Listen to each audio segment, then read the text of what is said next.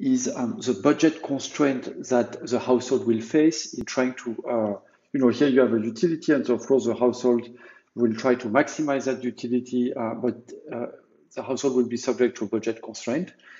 So let's try to work out that budget constraint.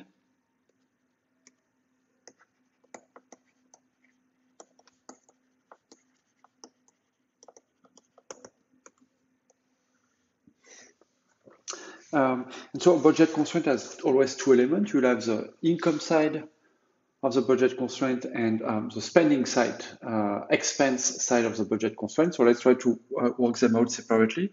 So in terms of spending, what do we have? Or expenditure.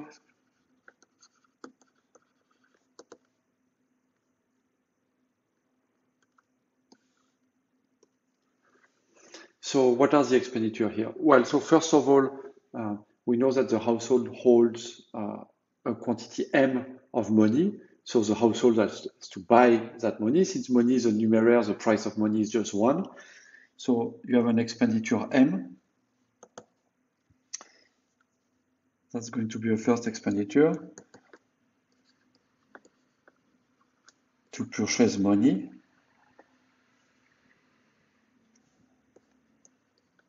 And each unit of money has a price of 1. Of course, that's the definition of money being the numeraire. Okay, then we have another, so what else does the household buy? Well, of course, they also have to buy services.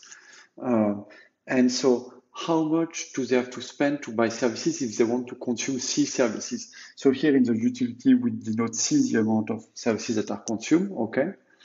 Now, you remember that to actually consume one service, you have to buy more than one service because you also have to cover the matching services. And what we said is that for one service consumed, you actually have to buy 1 plus tau x services. And the tau x services are the services that will be here for matching. Do you remember? And tau x being the matching wedge.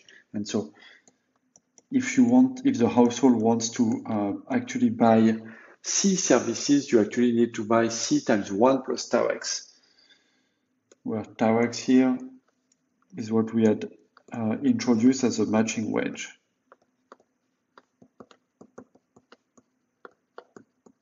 And that represents the number of matching services for one service consumed. Okay, so this is the total amount of services that the household must buy. But then, of course, these services have a price, and that price level we've denoted earlier is just going to be P. P is just the price of one service.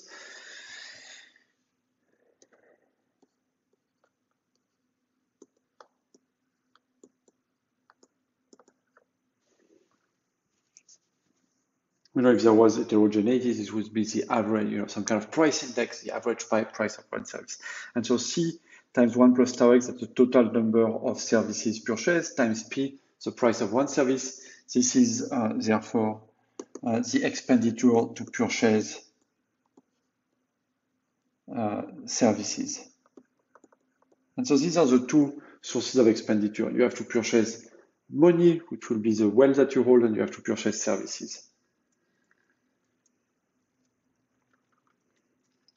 Okay, now what are the sources of income?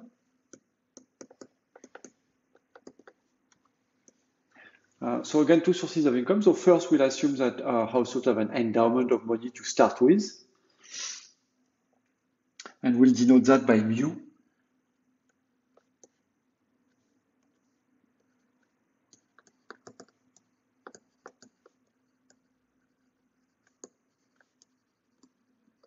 They start with some wealth, with some money, and then they'll be able to spend it to either, buy some money that they want to keep or buy services.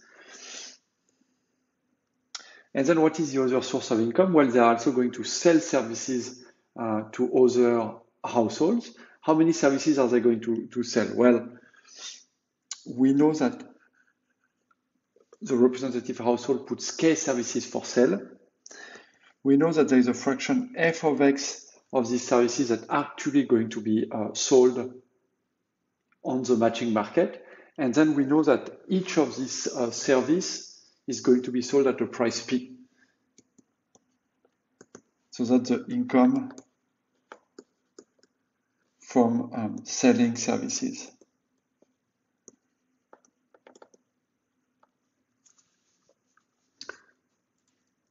And so here, just on the side, just in terms of notation, so P, that's the price of one service, is yours that you buy or sell. K times f of x, that's kind of the output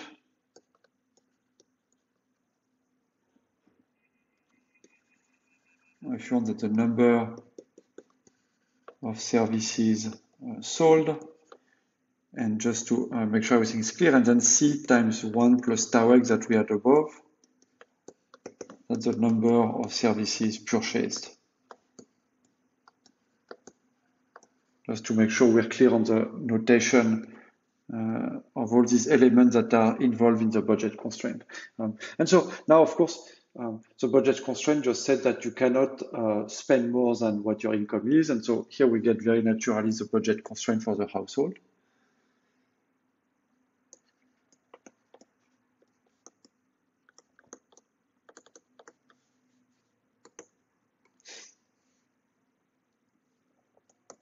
So the budget constraint says that income must be equal to expenditure.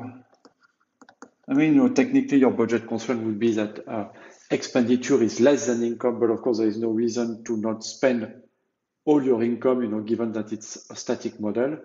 So we can simplify, instead of having an inequality, expenditure less than income, we can just say expenditure is going to be equal to income, because that's what any optimizing household would want to do. So income is equal to expenditure, and so using what we have over here, so income is mu, the money endowment, plus P, f of x, k, that's income from selling services, is equal to M, expenditure on money, plus P1 plus tau x times C.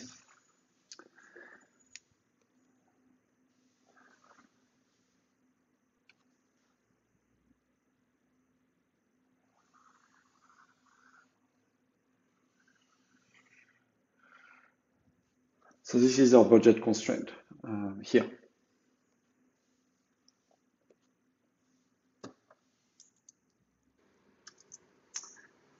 So now that we have the budget constraint, I just want to flag two things that the matching structure introduces into the budget constraint that you wouldn't see in a standard macro model or in a Walrasian world.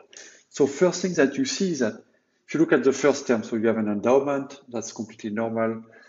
Price, for what you sell, that's kind of like a wage here. The P is totally normal.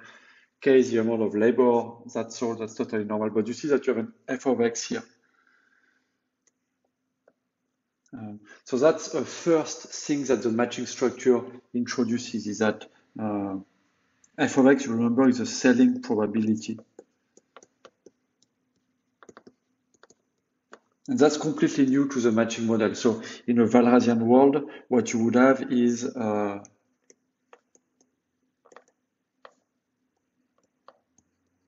you would have f of x is just equal to 1, because you remember the Walrasian assumption that you can sell any amount of services or goods that you want at the market price. So f would necessarily be equal to 1. But here, because we're in a matching world, f of x is strictly less than 1.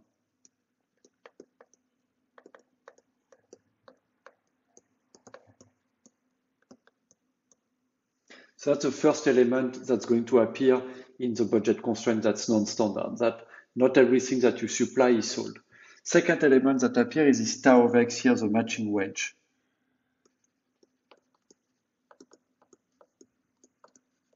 And the matching wedge, is here because you remember we have a cost of visits. And again, that's very specific to to a matching world.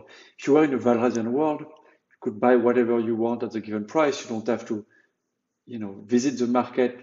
Visiting a market doesn't cost anything. So this wouldn't be here in a Valrasian world.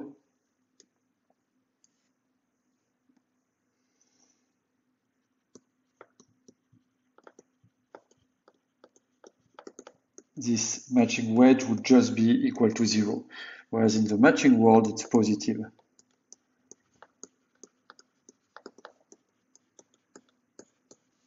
And that's because there is actually a cost in terms of a resource cost from buying things and finding the right seller that fits what exactly you want to buy, and going on the market and finding that person.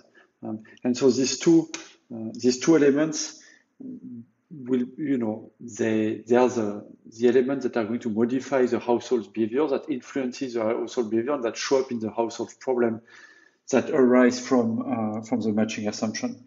So matching wedge on the buying side and the selling probability on the selling side.